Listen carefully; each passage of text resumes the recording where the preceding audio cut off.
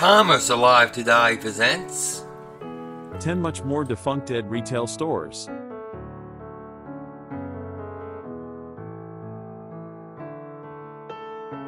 L.S. Ayres & Company was a department store based in Indianapolis, Indiana, and founded in 1872 by Lyman S. Ayres. Over the years, its Indianapolis flagship store, which opened in 1905 and was later enlarged, became known for its women's fashions, the tea room, holiday events and displays, and the basement budget store. As urban populations shifted to the suburbs, Ayres established branch stores and new shopping centers in several Indiana cities. Ayres also acquired retail subsidiaries in Springfield, Illinois, Fort Wayne, Indiana, and Louisville, Kentucky. Airway, the Ayres discount store subsidiary, became the first discount store launched by a full-line department store. By the end of the 1960s, Ayres had become a diversified merchandising business with retail department stores, a chain of discount stores, specialty clothing stores, a home furnishing showroom, and a real estate holding company. A longtime Ayres slogan, "That Ayres look," promoted the company as a fashion leader, and by 1972 it had become the oldest continuous retail slogan in the United States. Associated Dry Goods acquired Ayres in 1972. After the May Company acquired Associated Dry Goods in 1986, several Ayres stores were closed. The flagship store in Indianapolis was closed in the spring of 1992 as the remaining Ayres operation merged with May's Famous Bar division. Federated Department Stores, owner of rival Macy's, acquired the May Company on August 30, 2005. On February 1, 2006, L.S. Ayres was dissolved and folded into the newly formed Macy's Midwest division. On September 9, 2006, the L.S. Ayres name was retired as most stores were converted to Macy's. Bullock's was founded in 1907 at 7th and Broadway in downtown Los Angeles by John G. Bullock, with the support of the Broadway department store owner Arthur Letts. In 1923, Bullock and business partner P.G. Winnett bought out Letts' interest after his death and the companies became completely separated. In 1929, Bullock and Winnett opened a luxury branch on Wilshire Boulevard, referred to at the time as Bullock's Wilshire. In 1944, Bullock's acquired I. Magnin & Company, a venerable San Francisco-based upscale specialty chain. In 1964, the then public-owned Bullock's/I. Magnin organization was acquired by Federated Department Stores, much to the dismay of surviving founder P.G. Winnett, who publicly lambasted the deal. In the 1970s, to differentiate itself from the full-line Bullock stores, the very exclusive Wilshire location dropped its apostrophe and became Bullock's Wilshire, and began its own expansion. Bullock's Wilshire, and I. Magnin retained their autonomy under Federated, as well as their carriage trade niche, with I. Magnin expanding into the Chicago and Washington, D.C. metropolitan areas and Bullock's opening stores in Phoenix, Las Vegas, and Northern California. In 1983, however, Federated shuttered the Bullock's North Division and sold most of its locations to Seattle, Washington retailer Nordstrom. In 1988, after an ugly takeover battle between Robert Campeau and Macy's for Federated, Bullock's and I. Magnin were sold by Campeau to Macy's as a consolation prize for $1 billion, which plunged Macy's into debt. The new owners responded by dismantling Bullock's Los Angeles corporate offices, merging Bullock's Wilshire into I. Magnin, and Bullock's into its Macy's South Division, sending what had been Federated's most profitable division into a precipitous decline and alienating customers. The end came quickly for Bullock's after Macy's filed for bankruptcy in 1992, with the Bullock's Wilshire stores being renamed I. Magnin 2 years before. Underperforming I. Magnin and Bullock's locations were closed, and I. Magnin itself was dissolved in January 1995 once Federated Department Stores reappeared on the scene and acquired Macy's. In 1996, following the acquisition of Broadway Stores Incorporated, Federated consolidated all its traditional department store business in California under the Macy's nameplate, ending 89 years of Bullock's.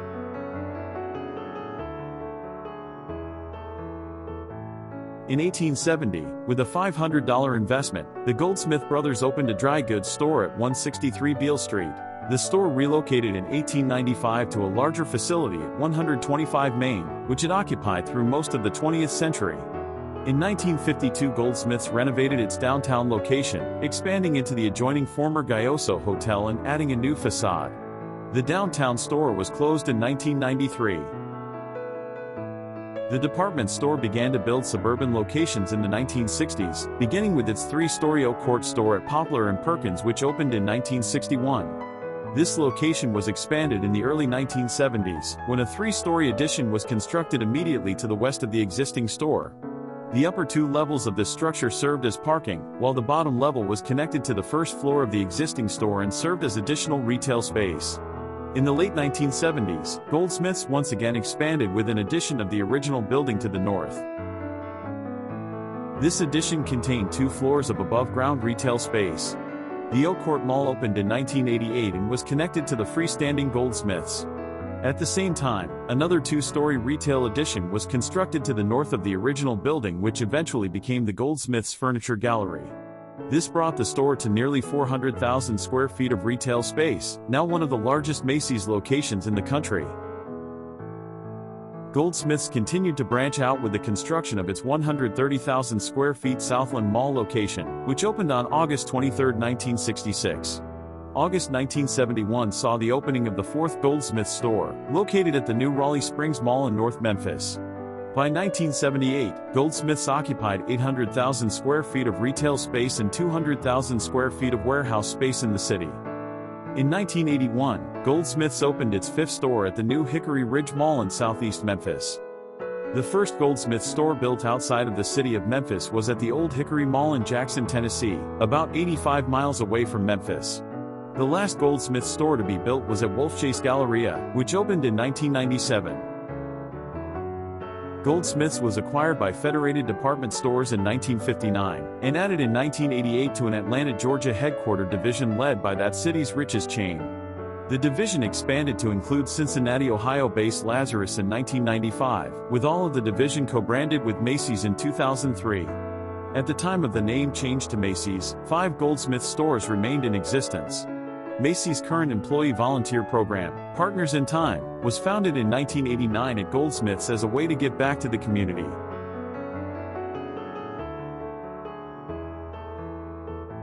This retail mercantile business was founded in 1905 as Julius Garfinckel and Company by Julius Garfinckel, originally employing 10 clerks.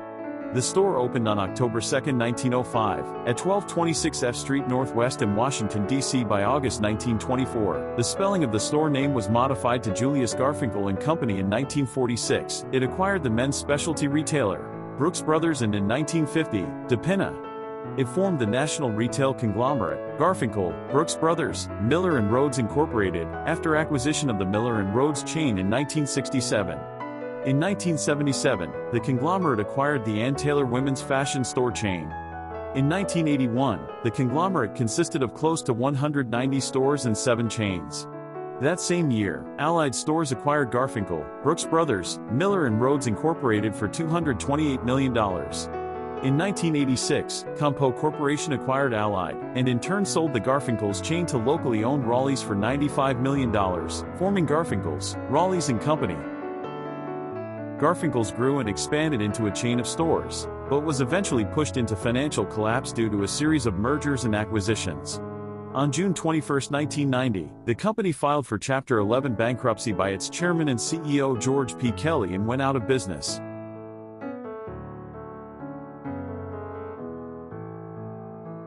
In 1983, Elliott Stone opened the first West Coast video store in Northeast Philadelphia. During the next 3 months, Stone established the chain by launching 3 more stores.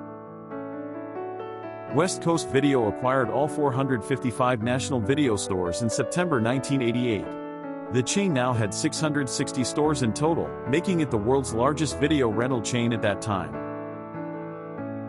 West Coast Video had a revenue of $250 million in 1990. The chain opened its first Canadian store in 1991. It was located in the Orleans neighborhood of Ottawa, Ontario.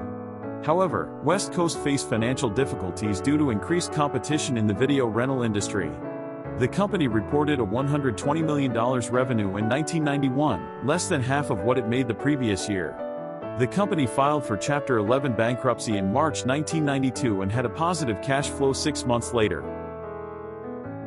In 1993, the West Coast Video Company changed its name to West Coast Entertainment Corporation.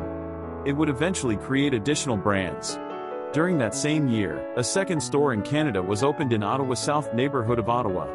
The Game Power headquarters video game franchise was launched in 1994.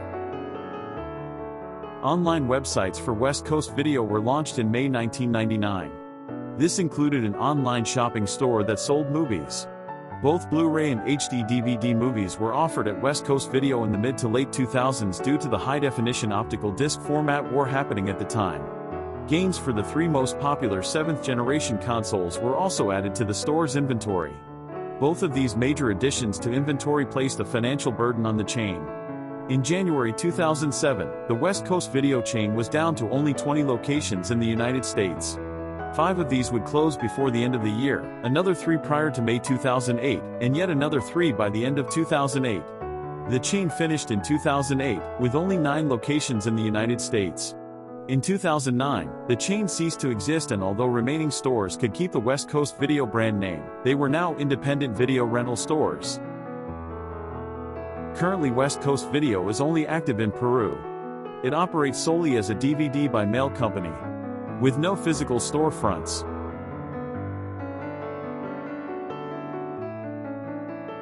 Merry-Go-Round was a national clothing retail chain owned by Merry-Go-Round Enterprises Incorporated that thrived from the 1970s through the early 1990s. The chain fell into bankruptcy during the mid-1990s and eventually ceased operation in 1996. It was famous for its ability to profit from short-lived fashion fads and also owned men's clothing retailer Silverman's by purchasing 273 stores from Retail Ventures Incorporated, parent of American Eagle Outfitters, in 1989. In May 1993, it purchased the Chess King clothing chain from the Melville Corporation. It filed for Chapter 11 bankruptcy in 1994 and began liquidation sales by February 1996. At its end, the company operated just over 500 locations, primarily in enclosed malls. Their mid-1980s commercials parodied quiet rides. Come on, feel the noise, with teens and young adults walking down a hallway with massive-sized speakers blaring the song. Merry-Go-Round's unsuccessful reorganization led to the 1998 lawsuit Devon v. Ernst & Young against Ernst & Young for violating the standard of care as turnaround advisor. The case resulted in the largest single defendant settlement in Maryland history.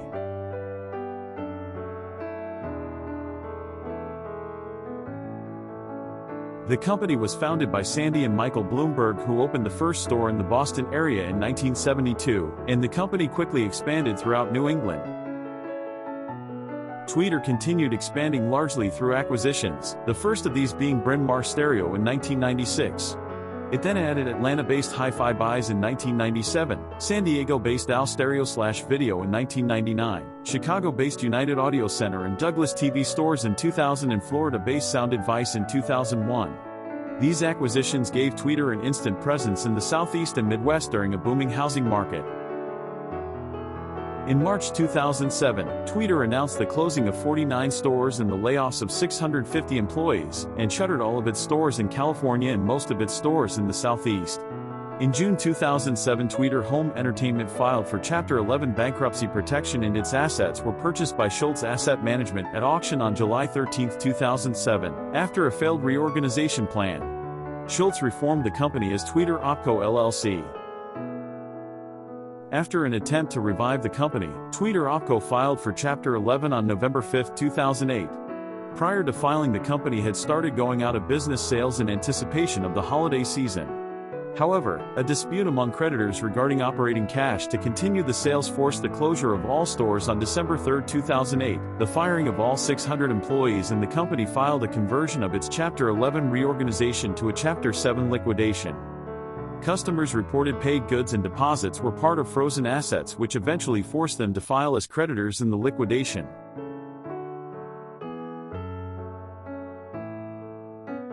In 1921, Frida Loehmann, a former department store buyer, and her son Charles, opened the first Loehmann store in a former automobile showroom on the northwest corner of Bedford Avenue and Sterling Place in Brooklyn, New York. She bought seasonal overstocks from top New York designers and sold them at bargain prices. Frida refused to expand into additional stores, but her son opened a second store, also called Loehmann's, on Fordham Road in the Bronx in 1930, using the same sales strategy. Frida continued to run the original store, buying the building and moving into living quarters above it. Soon after her death in 1962, the Bedford Avenue store was closed, and the Charles C. Loehmann Company went public and began to expand to a wider area. Loehmann's was acquired by Associated Dry Goods in 1983. In 1986, the May Department Stores Company merged with Associated Dry Goods. 2 years later, May Department Stores Company sold the 77-unit chain to an investor group led by a Spanish concern, Sfinco Limited, and the Sprout Group, a division of Donaldson, Lufkin, and Jenred. The company was taken public again in May 1996, and at its peak in 1999, the company had approximately 100 stores in 17 states. Loehmann's filed for bankruptcy in December 2013 like 2 times before in 1999 and 2010, but third time they did not survive and started liquidation sales on January 8, 2014. Once the merchandise was liquidated, all stores were closed and Esopus Creek, the private equity fund which had bought the rights to the Loehmann's name, continued to operate the company as an online retailer. On August 4, 2018, Loehmanns.com ceased operations after a period of showing an under construction page.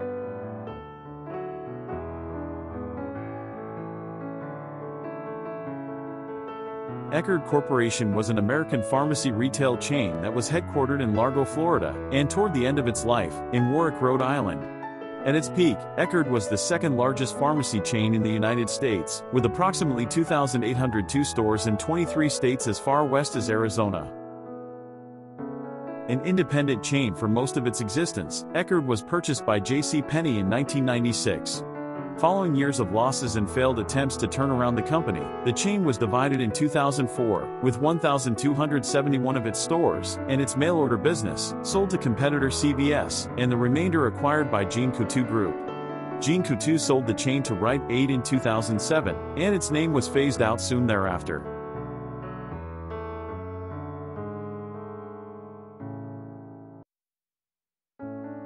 Kinney Shoes was the largest family chain shoe retailer in the United States at the beginning of 1936, with 335 stores operating nationwide.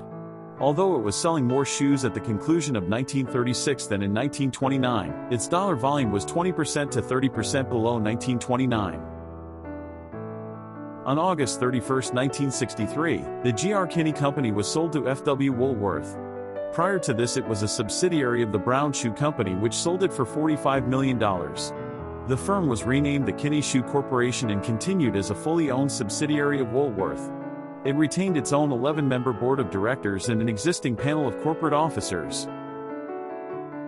The company continued operating throughout the 1960s and 1970s with divisions named Styleco, Suzy Casuals, and Foot Locker. On September 16, 1998, the Venator Group, formerly known as Woolworth, announced that Kinney's 467 shoe stores and 103 Foot Quarters stores would close. The Foot Locker division, started in 1974, continues to this day, with Venator changing its name in 2001 to Foot Locker. Foot Locker also maintains the trademarks of the Kinney and Woolworth brands. If you have any fond memories, please indicate it at the comments below.